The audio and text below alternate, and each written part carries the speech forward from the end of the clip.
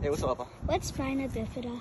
Spina bifida? Okay, so spina bifida is an abnormality in the way that the baby's nervous system develops.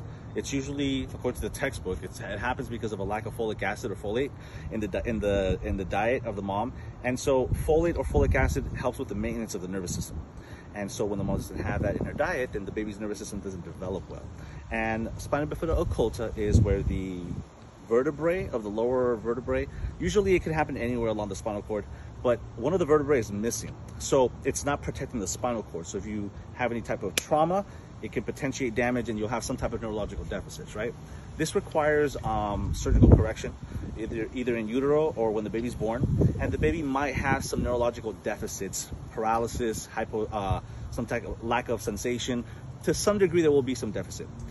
You can't really know by looking at it because the skin is still intact, but you'll have some tuft hair or taft hair. Again, I forget if it's tuft or taft, but my point is you'll have like some long hair in the location along the vertebrae where the patient has the spina bifida occulta. The second type, or the second degree as it gets worse, is called a meningocele.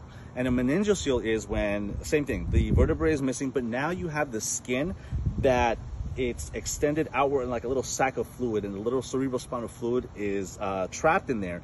This is problematic because if it pops or any fecal matter gets in there, you may develop an infection.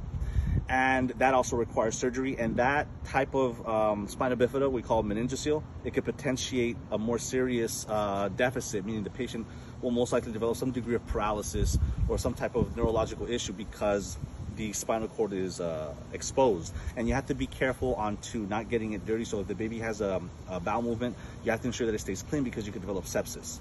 The third type, and the worst type, is a myelomeningocele.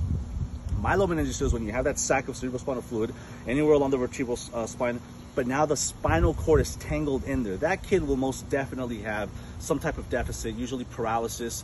And statistically speaking, people that have spina bifida occulta, meningocele, or a myelomeningocele may also develop hydrocephalus. And that's just a statistical, not a coincidence, but it's likely to happen as well because of the shifts in fluids and the pressure on the spinal cord, which is really delicate. But that's spina bifida occulta, meningocele, myelomeningocele. They all require surgical correction, and the kids will have some type of deficit.